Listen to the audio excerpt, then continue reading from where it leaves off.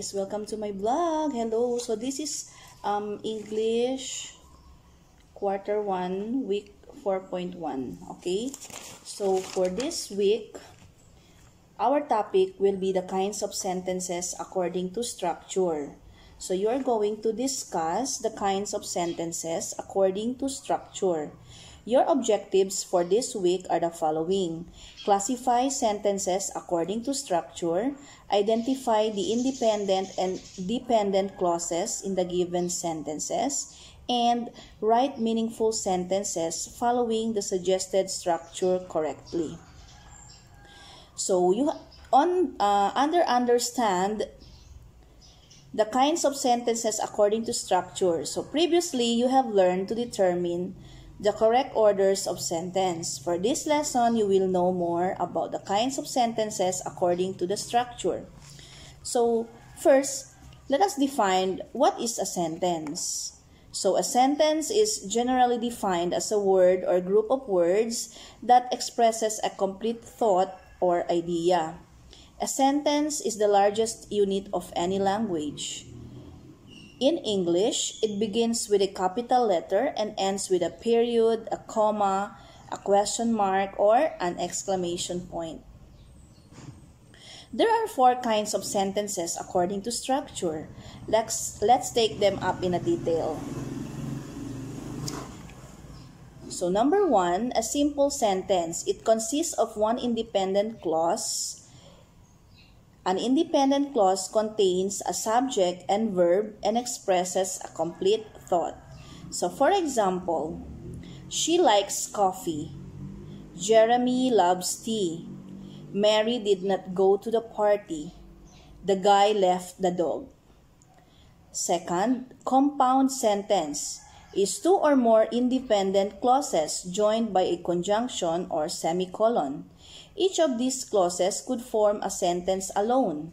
So independent clause plus coordinating conjunction plus independent clause. So for example, she likes coffee, independent clause, and Jeremy loves tea, independent clause. So independent clause plus independent clause with a coordinating conjunction, it is now called a compound sentence.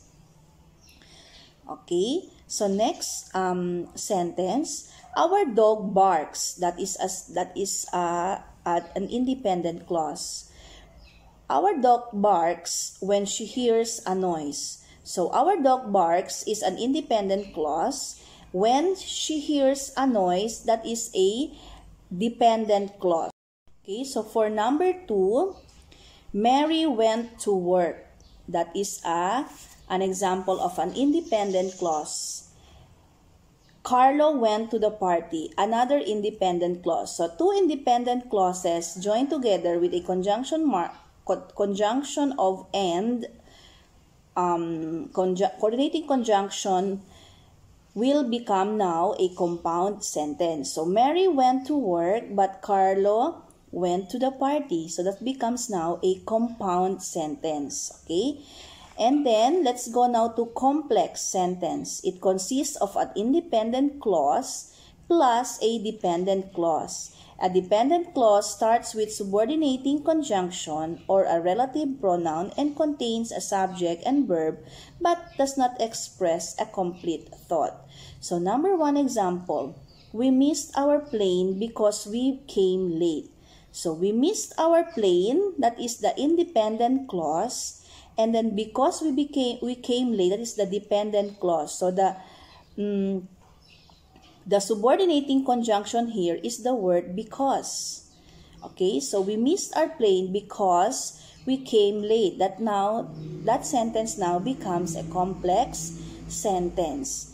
Next example, our dog barks when she hears a noise. So what is the independent clause there? The independent clause here in this sentence is the our dog barks.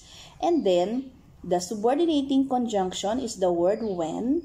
Then she hears a noise is the dependent clause because she hears a noise is not a complete sentence, or it does not says a complete a complete thought. So therefore, it is a dependent clause. So our dog barks when she hears a noise. That sentence now becomes a complex sentence. So for subordinating conjunctions, we have the following examples. After, although, as, because, before, how, if, once, since, that, though, till, until, when, where, whether, while. Okay. So for relative pronouns, the examples are that, which, whom, and whose. Number 4, compound complex sentence. It consists of 2 independent clauses and 1 or more dependent clauses. So for example, John didn't come because he was ill, so Mary was not happy. So there are 2 dependent clauses and 1 independent clause. So the independent clause for this example is that John didn't come. Okay? And the dependent clause, because he was ill, so Mary was not happy. Okay? So look at your capslet so that you will be guided in answering this. The SAQ1, SAQ2, let's practice, and the let's try. Okay, so number 2 question, example. He left in a hurry after getting a phone call but came back 5 minutes later. So another 1 independent clause and 2 dependent clauses. So what is the independent clause here? The independent clause in this sentence is that he left in a hurry, and then the dependent clause is after getting a phone call, and then another dependent clause but came back 5 minutes later, and that makes it a compound complex sentence. Okay, I hope that is clear to you. Now, how are you going to answer this SAQ1? Okay, that direction here says, tell whether the sentence is simple or compound. Write your answer on the space provided before each number. So do not anymore write the sentences. You can just write 1 to 5, and then for number 1, December is the merriest month of the year. So what do you think? What kind of sentence is this? Is this a simple sentence? Is this a compound sentence? Is this a complex sentence, or is it a compound complex sentence? So choose between the 4. Among the 4 answers, what is the correct sentence here? So if your answer is compound complex sentence, so you have to write your answer right away. Do not anymore copy the sentences. So how are you going to write? Please don't forget to write your names when answering this capslet. Remember, we are handling 45 to 50 students, so please don't forget to write your name.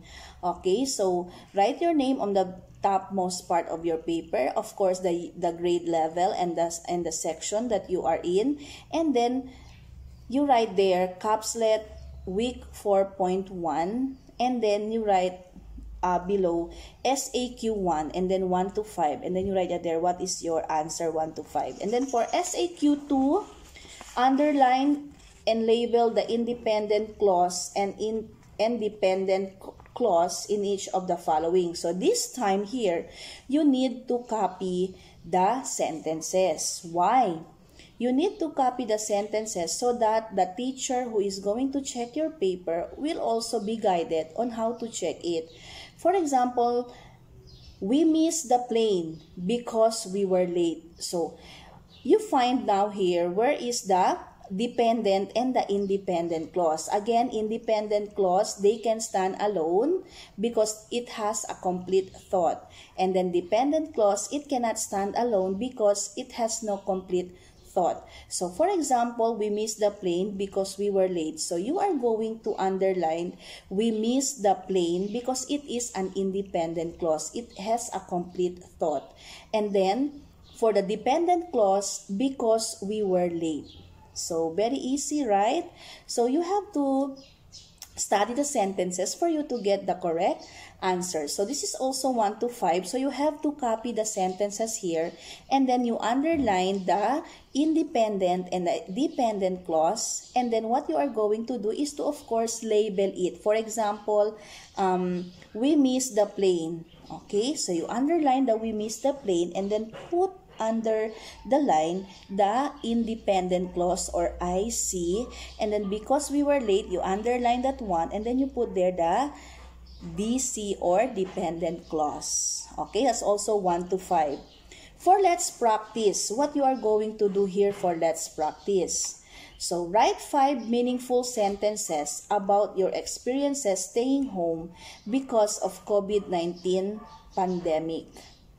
Okay, so follow the suggested structure. So once again, you can go back to this side here on how you are going to construct your sentences. So these are the structures. So you are going to, this time you are going to write your own meaningful sentences regarding the staying at home because of the COVID-19 pandemic. So for simple sentence, you can write a simple sentence, compound, complex, and then compound, complex. Okay, so you have also 5, you need to also have 5 answers here.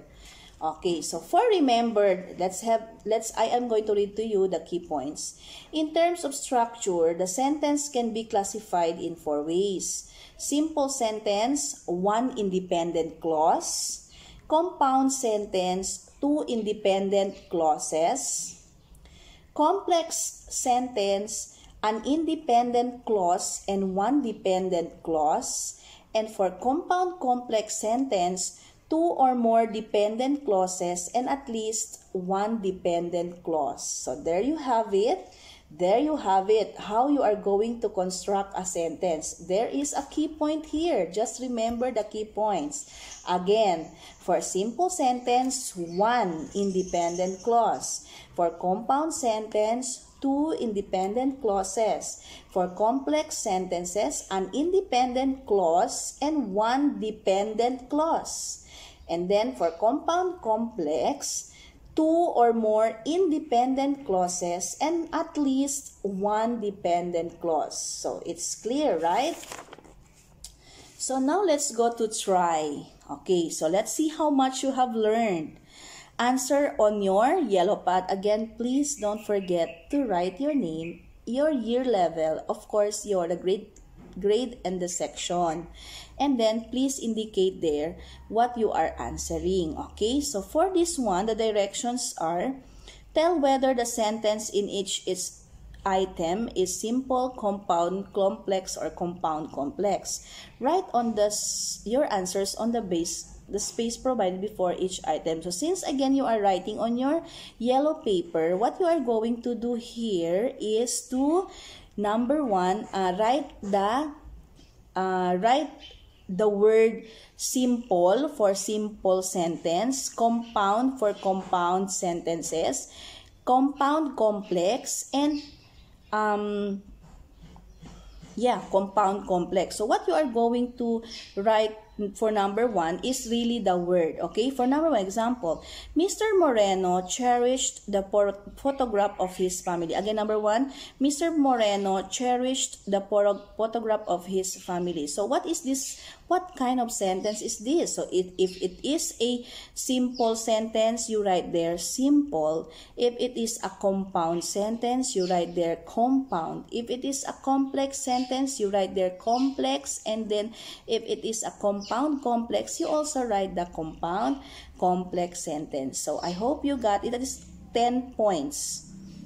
Okay, so thank you very much. That is it for English Quarter 1, Week 4.1. So thank you so much for listening, for watching this video, and I hope you have learned something. So once again, this is Teacher Menchi, and please don't forget to subscribe and hit like for more videos. Thank you so much, my dear students. God bless you. Bye-bye.